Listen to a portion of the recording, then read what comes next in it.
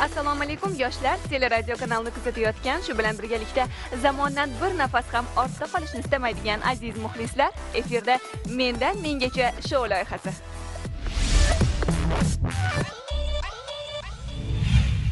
Mendan mengacha loyihasining bugungi qahramoni kim bo'lishi mumkin degan savolga monitorga qarab qisqacha javob olishimiz mumkin. Marhamat. Madina Yo'ldosheva, uy bekasi, 28 yoshda. 2 farzandning onasi, mehribon rafiqa. Dugonalari qahramonimizning o'ziga e'tiborsizligi va ishonchsizligidan xavotirda. Madinaxonning yana zamonaviy va xushchaqchaq ayolga aylanishiga umid qilishmoqda.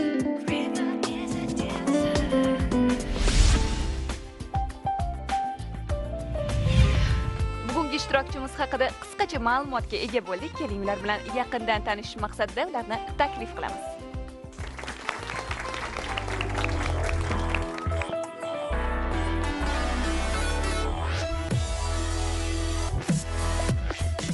Madinaxon, Mendan mengacha loyihasiga xush kelibsiz. Rahmat. Demak, siz uy bekasisiz. Ha, Bugun katta o'zgarishlarga tayyormisiz? tayyorman. Unday bo'lsa, joyingizdan kelishingiz mumkin. Uy bekasi nafaqat mehribon ona, g'amxo'r rafiqa va qo'li gul oshpaz bo'lishi kerak, balki latofatli beka ham bo'lishi kerak deb hisoblaydi ularning dugonasi Komolaxon va shu maqsadda ular bugun dugonasini loyihamizga taklif qilganlar. Ularning yonlarida esa imij bo'yicha maslahatchi Nodira Abdurahmonova. Assalomu alaykum. Qahramonimizning yonlarida esa boshlovchi Nilufar Sotiboldiyeva. Shunday qilib, bugungi ko'rsatuvimizni boshlaymiz. Ilk beradigan savolimiz aynan Komolaxonga. Aytingchi, Komolaxon, nima sababdan siz bugungi dugonangizni ko'rinishlaridan mamnun emassiz va nima turtki bo'ldi ularni bugungi loyihamizga kelishlariga? Chunki har safar dugona bilan ko'rishganimizda har doim biz yorqin bo'lib ko'chaga chiqamiz. Dugonalar bilan ko'rishganda negadir bular har doim voy sizlar juda ham boshqachasizlar, men shunaqa harakat qilaman lekin o'xshamayapti deydilar har doim. Keyin men o'ylab bularga yordam tariqasida bularga shu ko'rsatuvni taklif qildim.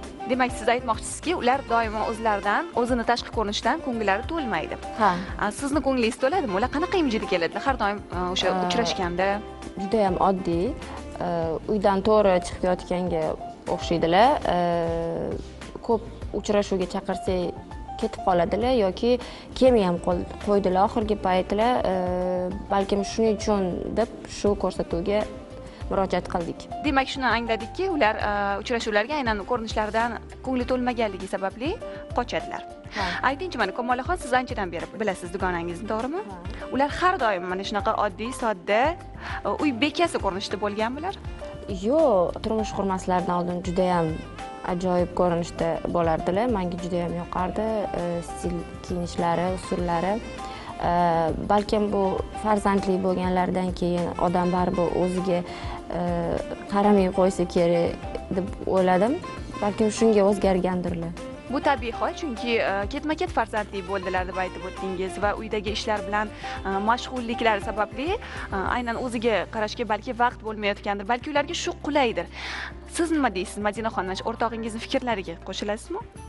Vaqt bo'lmaydi, ba'zida shoshilinch chiqib qolaman uydan, o'shani harakatida xuddi o'zimga qaramagandek bo'lib qolaman. Ba'zida mana shu uy bekalarida shu narsa seziladiki, turmush o'rtoqlarining ham o'rni katta-da bu borada, ya'ni tashqi ko'rinishda. Balki turmush o'rtoqlariga ular shunaqa ko'rkam, yorqin bo'lib ko'chaga chiqishlari yoqmasdir-da va sizga qanaqadir bir nima deydi, gaplarni o'tkazmoqchi bo'lib, bunaqa ranglardagi kiyimlarni kiymadinglarmi, shunaqa ham bo'lib turadimi yoki bu shaxsan o'zingizni tanlovingizmi? Yo'q, ko'pincha o'zim tanlovim, keyin endi baribir uydagi sharoitdan ham kelib chiqqan holatda kiyinamiz.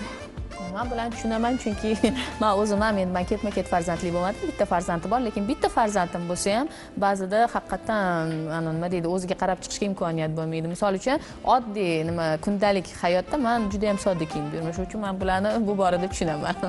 Madinaxon, aytingchi, mana oldin ko'rinishlari umuman boshqacha edi deyaptilar. Juda ham zamonaviy, yorqin, o'qishga borgansiz, masalan, qizlar bilan, dugonalar bilan ko'rishgansiz. Ana o'sha yoshlikni eslab deydimi? O'sha davrlarni eslab bir garderobingizga o'zgartirishlar kiritishni yoki yorqinlik qilib, soch turmaklarini pardoz qilishga bir urinish bo'lmaydimi?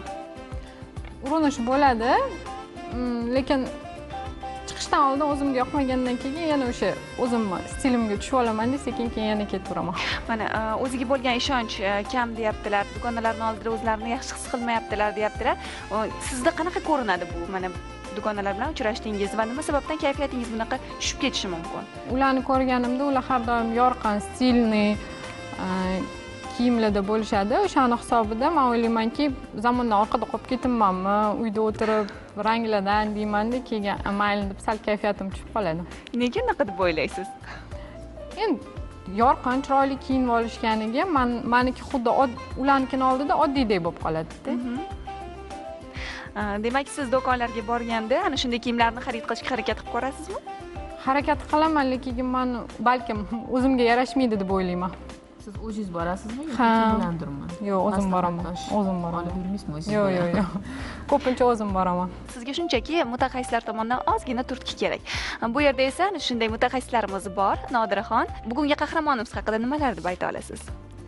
Menimcha bu ayollarimizning 90% shunaqa nima deydi, xatosi bo'ladi. Farzandlar ham sizga qarab qanaqadir ibrat olishga harakat qilishadi. O'zingizni sevsangiz, qolganlar ham sizga intilib, qanaqadir sizni ham atrofdagilar sevishni boshlaydi deb o'ylayman. Balki ularni garderoblarida biror o'zgarishlar, aynan biz xohlayotgan, biz kutayotgan bir imij bo'lishi mumkin. Keling, yaxshisi o'shani bir tahlil qilib ko'rsak. Garderobingizga qarab bitta xulosiga keldim. U haqiqiy uy bekasini garderobiga o'xshar ekan. Bitta ko'ylagingiz bor ekan, bilmadim buni qayerga kiygansiz, lekin men bu detal ham juda eskirgan. Oxirgi marta qachon do'konlarga borib yangi narsa xarid qilgansiz, Madina? Do'konlarga har doim borganda odatiy holat kiraman, o'zimga olaman deb kiraman. Stil yoqmaydi, rang yoqmaydi, keyin sekin bolalarga olib chiqib ketaveraman. Men ham shunaqa deb o'ylagan edim. Farzandlarimizga ham olishimiz kerak, lekin aytib o'tganimdek, o'zingizdan boshlang. Bu garderobingiz, bilmadim, qanaqadir razmerlari ham har xil. Kelinlik paytidan beri boshlab o'sha ikkita farzand ko'rganingizdan keyin ham kiyilgan narsalar, bu yangi narsa ko'rinmayapti, lekin shunaqa xulosaga kelyapti. Ozgina ranglar kiritganingizda ham Nodiraxon, baribir bilasiz, o'sha qaynona xizmatida bo'ladi, o'zingiz aytib o'tdingiz. Hamisha doimiy ravishda ish qilishligi kerak, shuning uchun ham o'sha qulay bo'lgan, nima deydi? Qora rangdek dog'lar bilinmaydi, to'g'rimi? Keling, mana shu ko'ylagingizni ham bitta tahlil qilaylik. Bu ko'ylakni qayerga kiygansiz, qachon kiygansiz? Rang bo'yicha menga juda yoqyapti. Detal bo'yicha to'g'risini aytsam, bu tarafi tepa tarafiga mos kelmaydigan. Lekin men bu fason qolgan narsasiga men mutlaqo qarshiman, chunki siz endigina 28 ga kiribsiz. Bu fasondagi ko'ylaklar ancha katta yoshli ayollarga to'g'riroq keladi, to'g'rimi? Keyin bu kostyumingiz mana. To'g'risini aytsam, menga yoqyapti bu kostyum. Mana shimlari ham qora, ustidagi tepadagi narsasi ham kardigan deylik. Alohida kiysa ham bo'ladi, to'g'rimi? Lekin bunga men kiygan paytimda qanaqadir yorqinroq futbolka kiyardim-da, oyog'imga bir yorqinroq oyoq kiyim kiyardim. Meni stilim bo'yicha bu krossovka bo'lishi mumkin. Siz qanaqa kiygansiz buni? Poshnali tufli bilan. Poshnali tufli bilan kiyganmisiz? Hech qachon bunaqa narsani kabluk narsa bilan kiymasdim.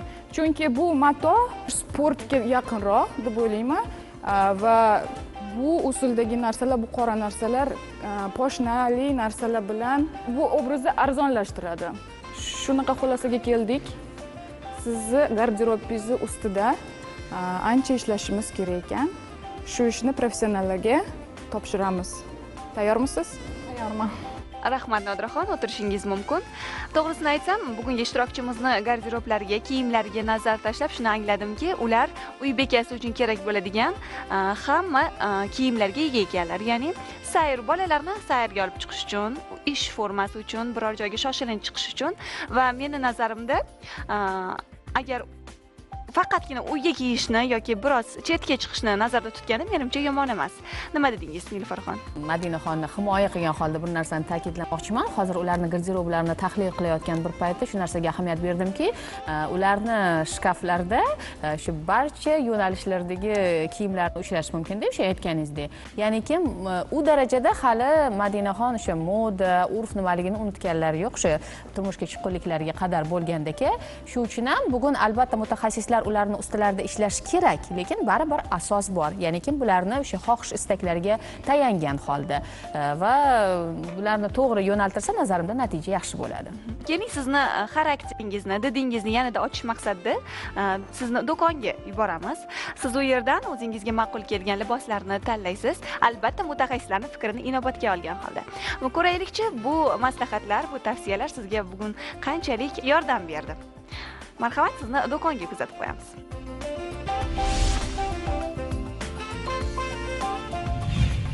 Bugun qahramonimiz do'konlarda dugonasi bilan birgalikda xarid uyushtirdilar. Keling, mana shu jarayon qay tarzda o'tdi, monitordan bilib olamiz.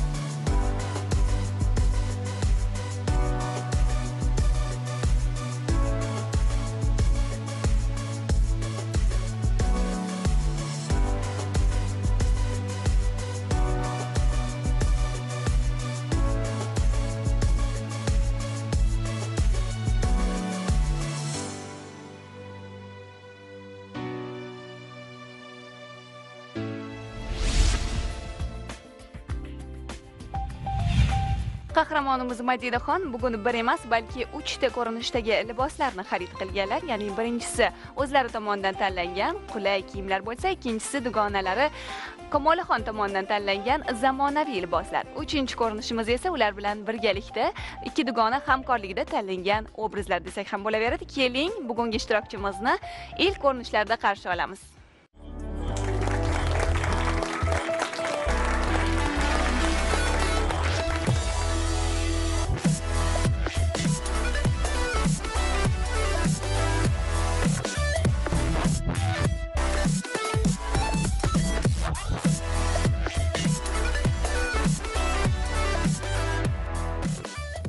Madinaxon, sizni hozirgi ko'rinishingiz biroz oldingi ko'rinishingizdan tubdan farq qiladi. Eng asosiysi mana shu ko'rinish sizga yoqdi, shunaqami? Ha, o'zimga yoqdi. Mana shu kiyimlarda o'zingizni qulay his qilyapsizmi? Ha, albatta. Demak, garderobingizga mana shunday o'zgartirishlar kiritsa bo'ladi, to'g'rimi? Siz yangiliklarni yengilroq qabul qilar ekansiz. Ha. Madinaxon, rahmat, sizni ikkinchi ko'rinishda kutib qolamiz. Qahramonimizni hozir tanlagan liboslarini ko'rib, menda shunaqa bir fikr tug'ildi. Ya'ni ular unchalik siz aytgandek Kamola zamondan ortda qolib ketmaganlar, shunchaki do'konda ozgina yordam berib yuborish kerak degan fikr tug'ildi. Mutaxassislarimiz bugunga qanaqa fikr bildirishadi? Meni fikrimcha bu obraz ozgina sodda, ish kiyimiga o'xshatdim. Hech qanaqa yengillik yoki ranglar bo'yicha hech qanaqa yengillik ko'rmadim. Men bu obrazdan qoniqmadim. Shuni aytishim mumkin. Har kuni ham uy bekalarimiz podiumga chiqishmaydi-ku, shu uchun ham balki o'zlarini noqulay his qilgandirlar, lekin nima desam ekan, haqiqatdan ham shu boshlovchimiz aytganlaridek, u darajada zamondan ortda qolmaganlar. Haqiqatdan ham mana shu koftani zamonaviy qizlarda men juda ko'p uchrataman. O'zim ham kiyganman bunaqa urfdagi koftani. Nazarimda shu tepa bilan past bir-biriga biroz mos tushmagan. Oyoq kiyim ham biroz qo'polroq, ularga qanaqadir qo'pollik nima qilyapti. Lekin nazarimda shu oldinga siljish bo'ldi. Ushbu obrazni aksessuarlar bilan ham boyitish kerak nazarimda. Chiroyli bir yorqin sumkami yoki qanaqadir bir qo'llariga soatmi, mana shu aksessuarlar ham nazarimda qanaqadir bir qo'shimcha bir ajoyib bir nima bersa kerak. Yorqinlik va qanaqadir bir originallikmi. Keling, endi Komolaxon dugonalar tomonidan tanlab berilgan zamonaviy ko'rinishda ularni qarshi olamiz.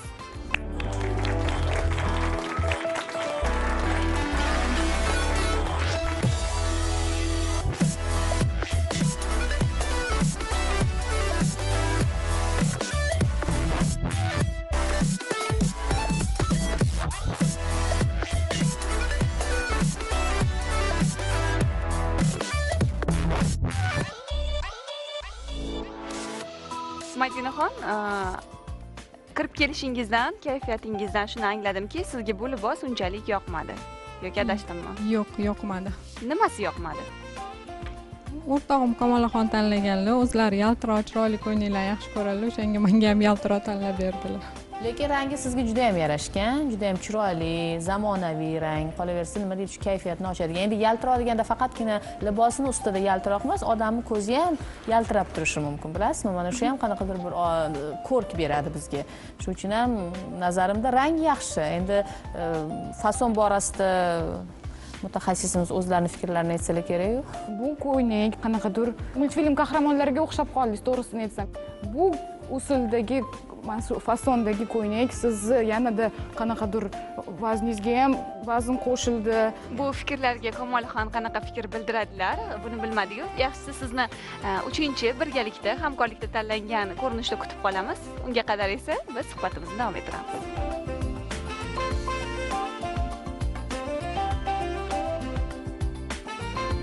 Kamolaxon, nima sababdan dugonangizga shu libosni tavsiya qildingiz? Biz bu ko'ylakni manekenda ko'rdik, juda ham chiroyli ko'rinishda turuvdi.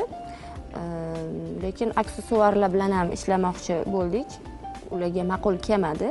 Aksessuarlarga kelganimizda bu ko'ylakka umuman hech qanaqa aksessuar kerak emas. Manekendagi narsalar kiyib ko'rmagunizcha hech qachon o'zingizda tasavvur qila olmaysiz. Albatta, har doim premyerkaga kirib, kiyib ko'rib, o'ziga qanaqadir tasavvur qilgandan keyin sotib olishga jur'at qilish kerak. Ham bilasizmi, yana misol uchun biz o'zimizga yoqqan libos bizni dugonamizga yoqmasligi va to'g'ri kelmasligi ham mumkin. Mana shu narsani Kamolaxonda ko'rishimiz mumkin. Yaxshi dugona ekansiz. Nazarimda ushbu ko'ylakni o'zingizda tasavvur qildingiz. Kamolaxon, men do'konga libos xarid qilishga borganimda dugonamga yoqqan narsani olmasdan qaytanga unga yoqmagan narsani olishga harakat qilaman va aynan ushbu tanlov to'g'ri chiqqanligini keyin vaqt o'tgandan keyin men albatta tushunaman. Bundan ko'rinib turibdiki, siz o'zingizni meningizga egasiz va bu sizni eng yaxshi xislatlaringizdan biri deb o'ylayman. O'z meniga ega bo'lish kerak. So'nggi ko'rinishimiz esa Madinaxon va ularning dugonasi Kamolaxon tomonidan tanlangan ko'rinish. Olqishlar bilan kutib olamiz.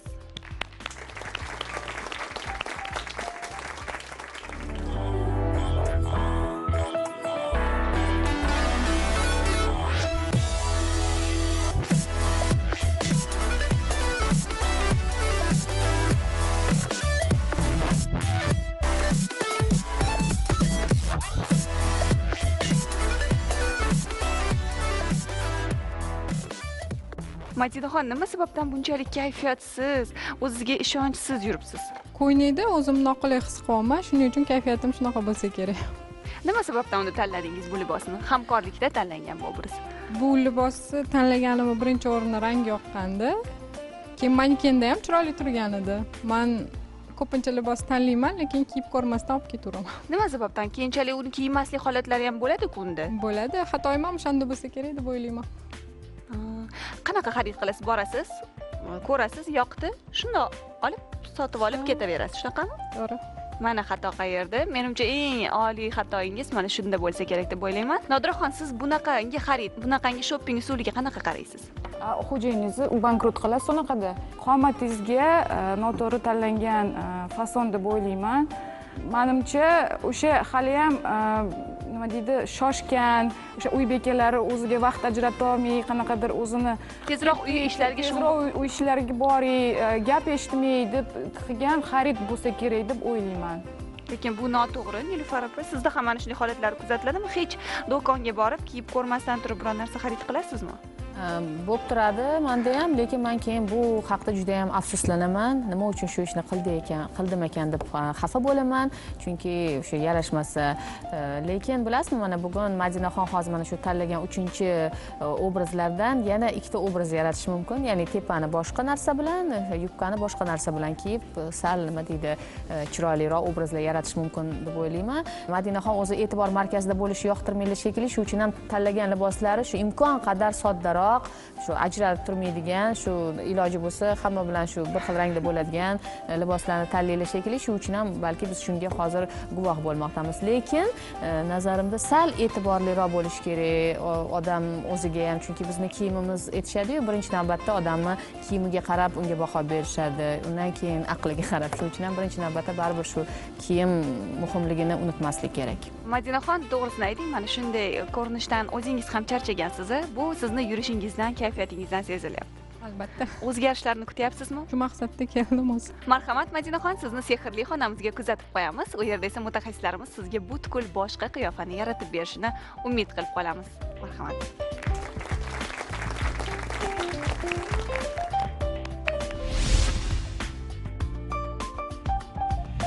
To'g'risini aytadigan bo'lsak, moda olami juda ham keng bitta okeanga o'xshaydi. U yerda suzib istalgan uslubdagi, istalgan rangdagi, bichimdagi kiyimlarni topishimiz mumkin. Mana shunday shopping vaqtida esa ko'pincha xuddi bugungi qahramonimiz kabi uy bekalari adashishadi. Ularning ilk xatolari o'zlari aytib o'tgandek, kiyimlarni kiyib ko'rmasdan kiyishlari bo'lsa, keyingi xatolari esa bir-biriga moslashni bilmaydilar. Shunaqami? Nima deb o'ylaysiz buni? Bugungi ko'rinishlarini kuzatdik, obrazlarga baho berdik. Ularga qisqa qanaqa ta'rif bersa bo'ladi? Muammoni biz tushundik. O'sha uy bekasi har doimgidek o'sha uy tashvishlari, farzandlar, lekin shunday bo'lganda ham baribir ayollar ayolligini unutmasligi kerak va bugun Madinaxon ham baribir xayollari o'sha uyda qolganligi sezilyapti. O'sha do'konga borsalar ham yollarida o'sha yaqin dugonalari bo'lsa ham baribir o'sha uydagilar tashvishlanib olib kelganlar-da shoppingga birga o'zlari bilan birga. Bugungi ko'rsatuvimiz ularga shu dars bo'lishini biz juda ham xohlardik.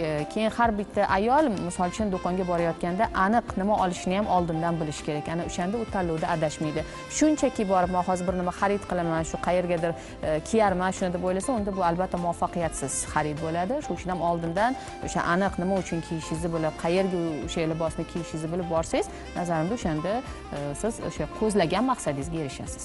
Oilada endi oilaviy byudjet bo'lishi mumkin. Shu ayolga qanaqa byudjet ajratganligi ham bu sabab bo'lishi mumkin. Balki shu taraflar ham mana shu tanlovga ta'sirini o'tkazsa kerak deb o'ylayman. To'g'ri aytasiz Nodiraxon, zamonaviy va chiroyli liboslar doim ham qimmat bo'lishi shart emas. Bugungi kunda bizning tadbirkorlarimiz aynan mana shu yo'nalishda ishlashmoqda va bizga hamyonbop, shu bilan birgalikda yuqori sifatli mahsulotlarni taqdim etishdan charchashmayapti. Keling, bugungi ishtirokchimiz Madinaxon butkul boshqa qiyofaga kirgunga qadar o'zimizning tadbirkorlarimiz tomonidan taklif etilayotgan o'zimizning mahsulotlarga baho beramiz.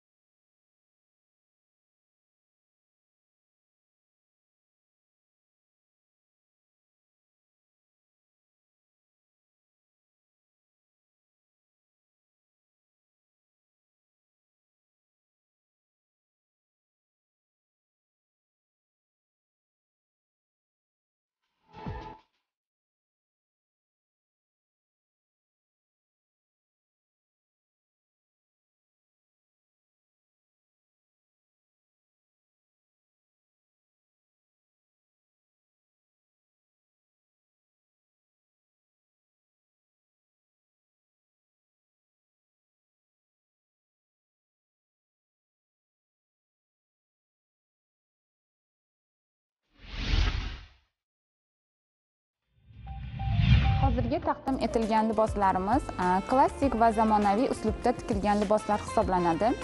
Bu liboslarimiz har qanday qaddi qomatga ega bo'lgan ayollarimiz uchun juda ham yarashib turadi. Bunday uslubda tikilgan liboslarga o'ziga mos keladigan aksessuarlar, taqinchoqlar, oyoq kiyimlar o'ziga mos qilib tanlansa, juda ham chiroyli ko'rinishga ega bo'ladi.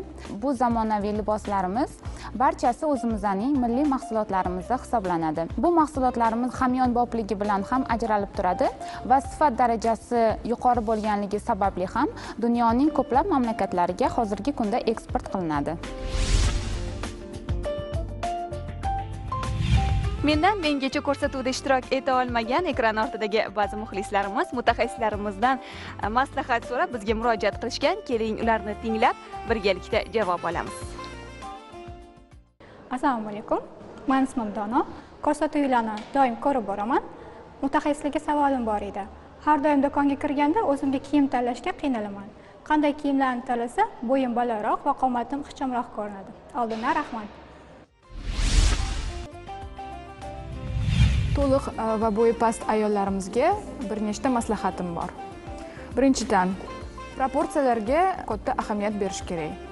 Masalan, bo'yi past ayollarimiz oyoqlarini kalta yoki tepa qismlarini katta qilib yuborishadi. Shuning uchun meni maslahatim, masalan, shim yoki yubka ko'krak pastiga kiyilishi kerak. Shunda siluet cho'zilib, oyoqlar uzun ko'rinadi.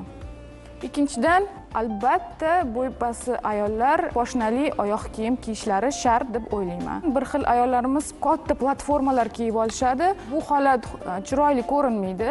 Meni maslahatim, poshnasi nozik bo'lgan, oldi cho'zuvroq bo'lgan oyoq kiyimlarni tavsiya qilardim. Keng va hajmli kiyimlarni umuman maslahat bermas edim, chunki bu keng hajmdagi kiyimlar yana vaznga vazn qo'shishadi. Shuning uchun bir ikkita usullar bor. Siluetni uzaytirish uchun va yanada kelishgan qilish uchun, masalan, vertikal ingichka yul bluzkalar yordam berishi mumkin. Ozgina to'ladan kelgan ayollarimiz o'zlariga tor bo'lgan kiyimlarni kiyishadi. Bu noto'g'ri deb hisoblayman. Yaxshisi to'q rangli, gulli, naqshli kiyimlar tanlashni tavsiya qilaman. Ko'ylakni yenglari kamida tirsakkacha bo'lsa yaxshi bo'lardi, chunki bu ortiqcha to'lalikni yashiradi. Mutaxassis sifatida shu qoidalarga amal qilishingizni tavsiya qilaman. Uzoq kutilgan fursat ham yetib keldi.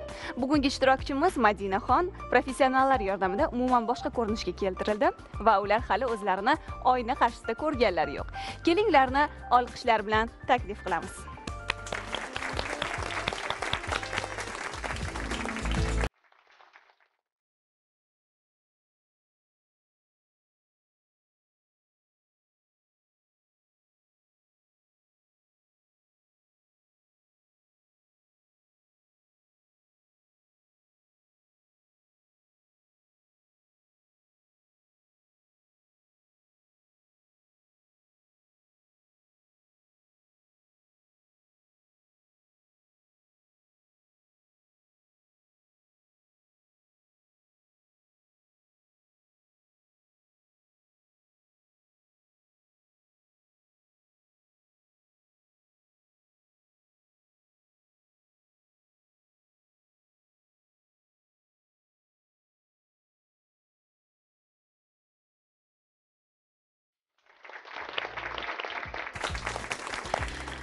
Madinaxon, avvalambor sizni mana shunday katta o'zgarishlar bilan, katta burilish bilan chin dildan tabriklayman.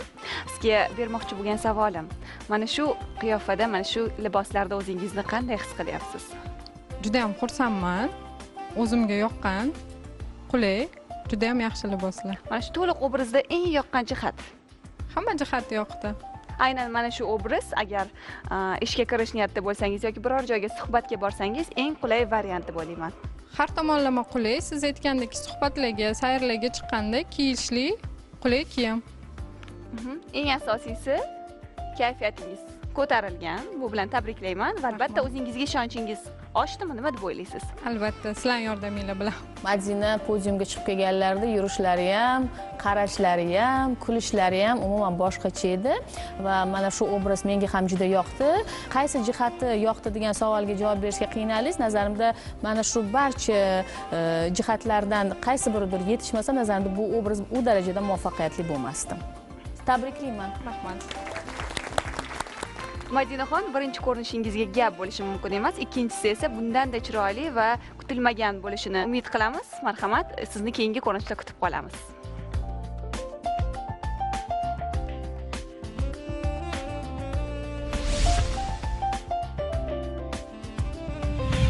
Kiyinishi borasida o'z uslubiga ega bo'lgan yosh xonandalarimizdan Shahlo Ahmedova bugungi ishtirokchimiz Madinaxonni qo'llab-quvvatlash uchun kelganlar. Assalomu alaykum, hurmatli aziz yoshlar telekanalining muxlislari. Madinaxonni birinchi ko'rganimizda juda ham nima desamki, ishonchlari juda ham o'zlariga past ko'rindi menga va obrazlari o'zgargandan keyin juda ham bir kayfiyatlari ko'tarilib, ishonchlari ortgan va obraz juda ham uyg'un tarzda qilingan va juda ham o'zlariga yarashgan, sodda va shu bilan birga juda ham chiroyli. Haqiqatan ham butkul o'zgacha ko'rinishga kirganlar.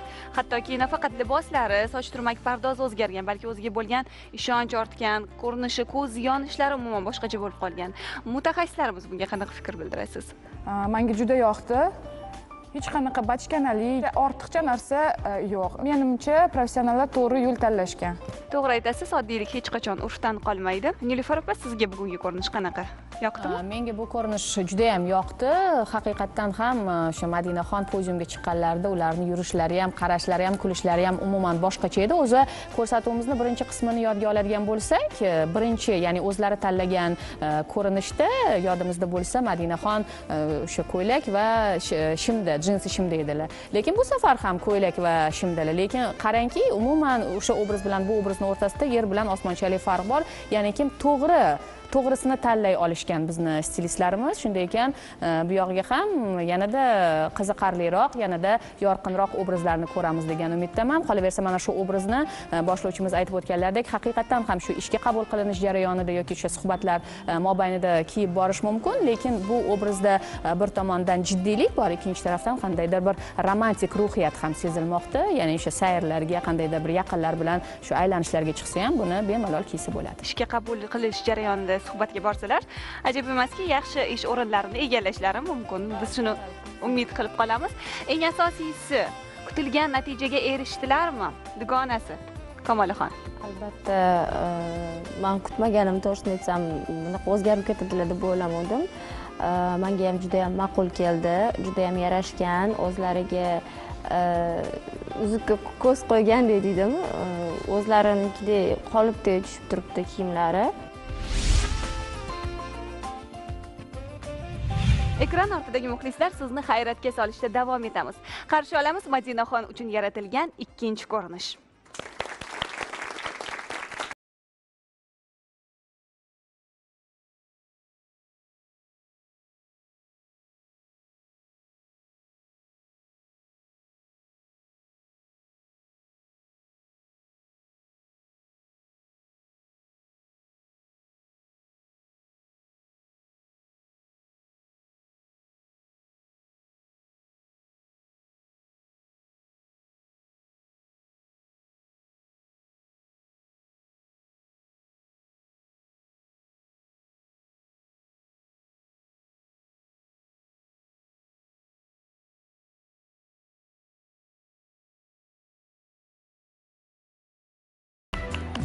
Madinaxon mana shu ikkinchi ko'rinish aynan sayrlar uchun mo'ljallangan bo'lib, mana shunday liboslarda, mana shunday ko'rinishda dugonalaringiz bilan sayrga borgan bo'larmidingiz? Albatta borgan bo'lardim. Yoqdi bu obrazim o'zimga ham, dugonalarim bilan sayrga ham siz aytgandek qulay. Madinaxon, rahmat. Biz esa sizni 3-so'nggi ko'rinishda kutib qolamiz. Ikkinchi obrazga keladigan bo'lsak, men o'zim shaxsan qizil rangni yoqtirmayman. Men shaxsan bu narsani kiymagan bo'lardim, lekin Madinaxonga juda ham yarashgandi. Mutaxassislarimizchi bugungi ikkinchi obrazimizga qanaqa baho berishadi? Nega kayfiyatimiz yo'q? Ozgina professionallardan boshqa narsa kutgan edim. Qora bilan qizil uyg'unlashgani bu har doimdagi trend deb hisoblasak bo'ladi. Albatta qaynonalariga, onalariga juda yoqadi deb o'ylayman. Chunki bu yengil yubka, uzunligi juda o'zlariga yarashgan va shu jihatlarni hisobga olganda umuman yomon emas. To'g'ri aytasiz. Darhaqiqat ular ikki farzandning onalari. Ular bilan ham ko'chaga chiqqanda oson bo'lmaydi. Har qanaqa tor yoki kaltaroq kiyimlardan ko'ra kengroq, o'zlarini qulayroq his qilish uchun menimcha to'g'ri obraz tanlangan deb o'ylayman. Nilufar opa, siz qanaqa fikrsiz? Agar menga qo'yib berishganda edi, men yana shu kiyimlarni ikkiga bo'lib, ikki xil obraz yaratgan bo'lardim. Masalan, endi sal yoshlar bob bo'lishi uchun o'sha qora yubkaga oq futbolka va oq ketani moslasa bo'ladi.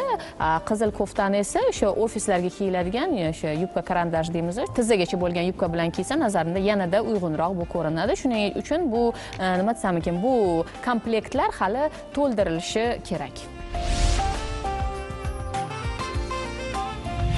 Madinaxon uchun yaratilgan ish uchun va sayr uchun bo'lgan ko'rinishlarni ko'rdik, baho berdik. Kelinglar endi so'nggi ko'rinish, ya'ni oqshom tadbirlar uchun mo'ljallangan imij qarshi olamiz.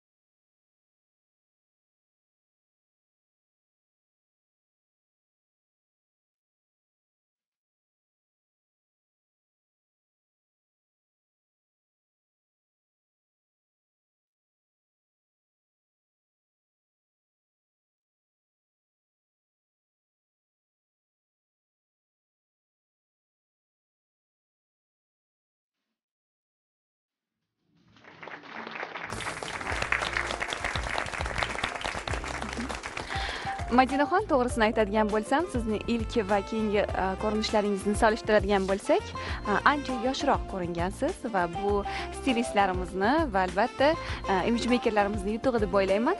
Mana shu obrazlardan 3-milliy yo'nalishda tikilgan liboslar sizga ma'qul keldimi? Ha, juda ham ma'qul keldi, rahmat. Demak, bugungi ko'rsatuvimizdan qandaydir xulosalar chiqardingizmi o'zingizga? Albatta chiqardim. Meni o'ylashimcha, qaysi ayol bo'lsa ham o'zi uchun vaqt ajratsa, hammasi a'lo darajada bo'lar ekan. Bundan buyog'iga demak, o'zingiz uchun ozgina vaqt ajratasiz va oynani oldida biroz ko'proq qolib, o'zingizga orom berishni kanda qilmaysiz deb o'ylaymiz. Va mutaxassislarimiz ishtirokchimiz uchun tanlangan 3-obrazga qanaqa baho berasiz? Menga bu obraz yoqdi. Deylik, bu ko'ylakni masalan faqat kechki libos deb olmasak, boshqa kunduzda ham kiysa bo'ladi. Masalan, ustiga jinsi kurtkani kiyib, oyoqqa mana bu poshnali tuflilarni yechib, krossovka o'sha deylik, keda bo'lsa ham yaxshi turadi deb o'ylayman. Bu obraz universal obraz deb hisoblasak bo'ladi. Men uchun bu rangi ham, uyg'unligi, ustidagi milliy choponi ham juda mos kelgan deb o'ylayman. Umuman olganda juda chiroyli obraz yaratishibdi. Menga bu obrazni yoqqan jihati ham shu zamonaviylik, ham milliylik uyg'unlashgan obraz. Ya'ni shu nima deydi, bizni har xil chiroyli tadbirlarimizga borsa bo'ladi yoki o'sha turmush o'rtoqlari bilan oqshomlarni bir romantik tarzda o'tkazib, shu chiroyli ko'ngilochar joylarga borib, nazarimda oilalardagi munosabatlar yanada mustahkamlanadi. Nilufar opa, mana shunday obrazni saqlab qolish uchun, ya'ni uyga borgandan keyin liboslar yechilgandan keyin yana eski holga, yana eski imijlarga qaytib olmasliklari uchun qanaqa tavsiya bergan bo'lardingiz bugun?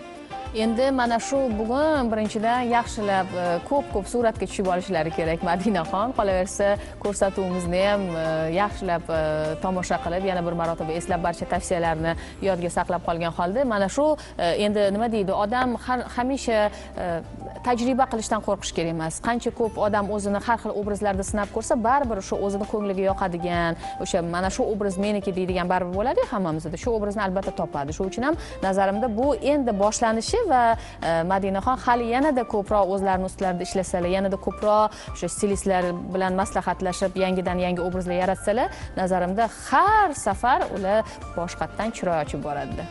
Juda ham yoqdi menga ham.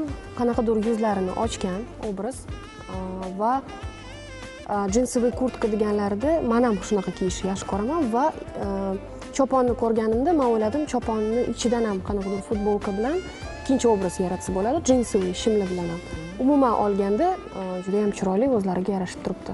Mana shu obraz menimcha eng yaxshi obrazlari bugungi deb hisoblayman. Sochlarini yig'salar ham nazarimda. Ha, sochlarini yig'salar ham ko'rinadi, o'sha bo'yinni ko'rsatib. Eski obrazlariga qaytib ketmasliklari uchun meni maslahatim eski kiyimlaringizni hammasini yoki tarqatib yuboring yoki berib yuboring. Mana shu 3 ta obrazdan bir nechta obraz yaratish mumkin-da. Uydagi masalan oq futbolka deyishdi, har xil oyoq kiyimlar bilan uyg'unlashtirib, mana shu 3 ta obrazdan bir nechta obraz chiqarish mumkin. Agar ozgina fantaziya qo'shilsa, ishtiyoq bo'lsa, men uchun bu oson deb o'ylayman. Xohishdan ham ko'ra inson menimcha o'zini sevish kerak, yaxshi ko'rish kerak. Bu egoistlikka menimcha kirmaydi.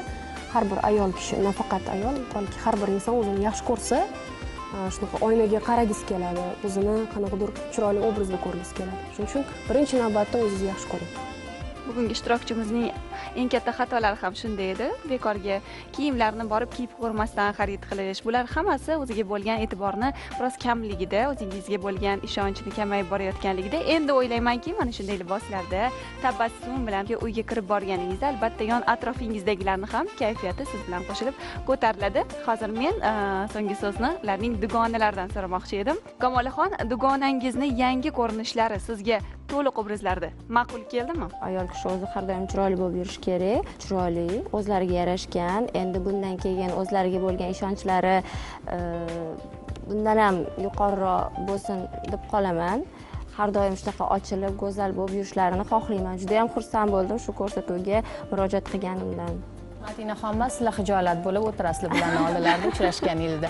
Unutmang, Madinaxon, siz eng go'zalsiz, eng chiroylisiz. Mana shu go'zallikni birinchi navbatda qalbingizda saqlab qoling va albatta uni tashqariga ham olib chiqishga harakat qiling. Bunda albatta sizga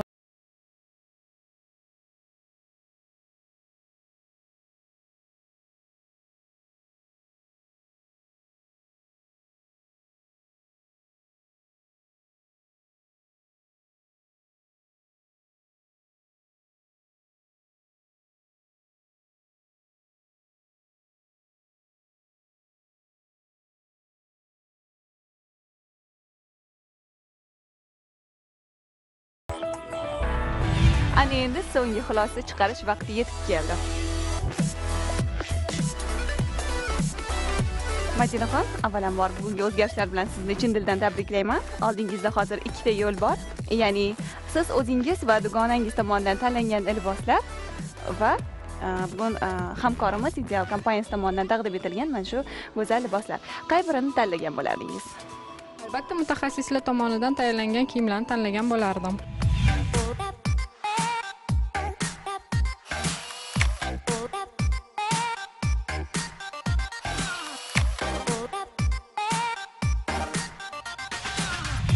Va mana shu go'zal liboslar bizning dasturimiz va Ideal kompaniyasidan sizga sovg'a tariqasida taqdim etiladi. Rahmat. Madinaxon, so'nggi so'z sifatida shuni aytmoqchimanki, har qanday liboslarni, soch turmagi va pardozni almashtirish mumkin. Eng asosiysi o'zingizga bo'lgan muhabbat va o'zingizga bo'lgan ishonch hech qachon yo'qolmasin. Doimo kulib yuring va atrofingizdagilarga ham quvonch ulashing deymiz. Qadrli ekran ortidagi muxlislar, agar sizda yoki yon atrofingizdagilarda ham mana shunday kiyinish borasida ba'zi muammolar bo'lsa, unda bizning Mendan mengacha dasturimiz sizga yordamga oshiqadi. Bizni kuzatishda davom eting, balki keyingi ishtirokchimiz siz bo'larsiz. Yoshlarda ko'rishguncha.